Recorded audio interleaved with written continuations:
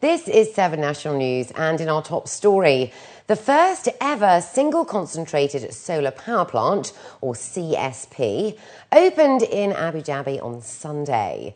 Shams 1 has proved the UAE's commitment to renewable energy, according to officials and experts. Many believe this is only the beginning of numerous projects geared towards sustainable clean energy and a green future for the Emirates as well as the region. Our correspondent Khadija Saleh has this report.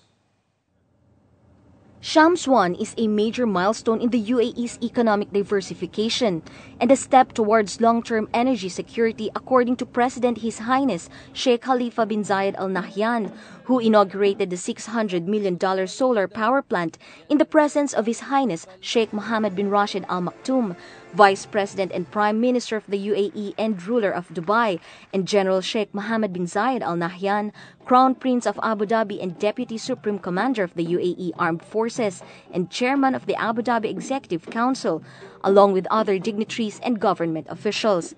The President also expressed his pride in the young Emiratis who worked on the project.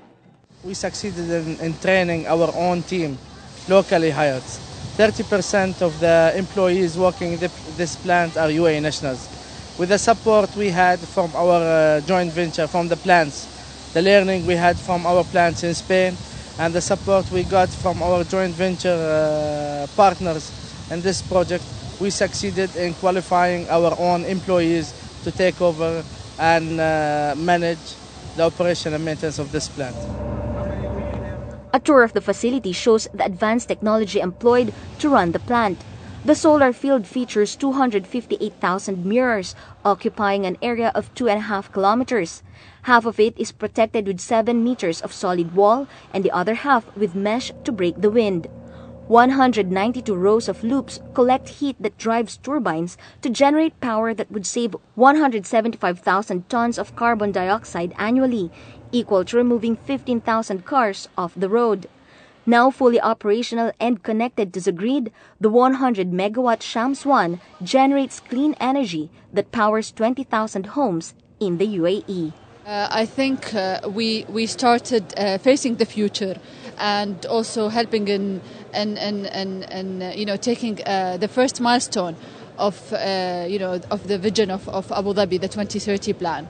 And I believe it's all about sustainability, and it's all about also guaranteeing jobs for the youth. So it's exciting times for us all. Our kids, our future, that will be learning from this lesson and build on it. And I'm sure down the road there's so much thing that they will be able to come, innovate. And we are happy that this facility is created first in the region in UAE and especially in Abu Dhabi. And the outcome, it's only a startup, I believe so. And we're looking forward for the more initiative coming from Masdar toward coming with energy, green energy, that we as a society, we benefit from it. The Middle East is poised for major investments in renewable energy, according to His Excellency Dr. Sultan Al Jaber, UAE Minister of State and CEO of Masdar. Shams 1 proves this economic and environmental advantage of deploying large-scale solar projects. French company Total and Spanish Abengoa Solar each hold a 20% stake in the project and see growing opportunities across the region and the globe. This technology, concentrating solar power, has a clear advantage in this region. The fact that it's dispatchable. Dispatchable meaning that you can use that clean power whenever you need it and not only when the sun is shining.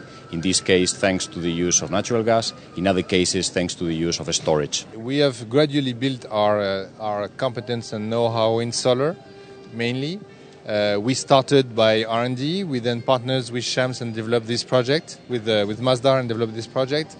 And now we went to solar PV, photovoltaic, and we created, with the purchase of the Sun Power company, we created the number 3 or 2 actor in the world in terms of solar.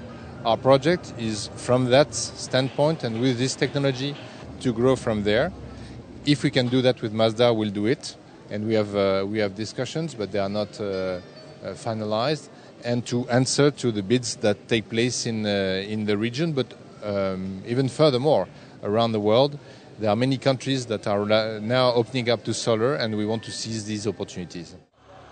Neighboring countries including Saudi Arabia, Qatar, and Oman are showing strong interest in developing solar technology.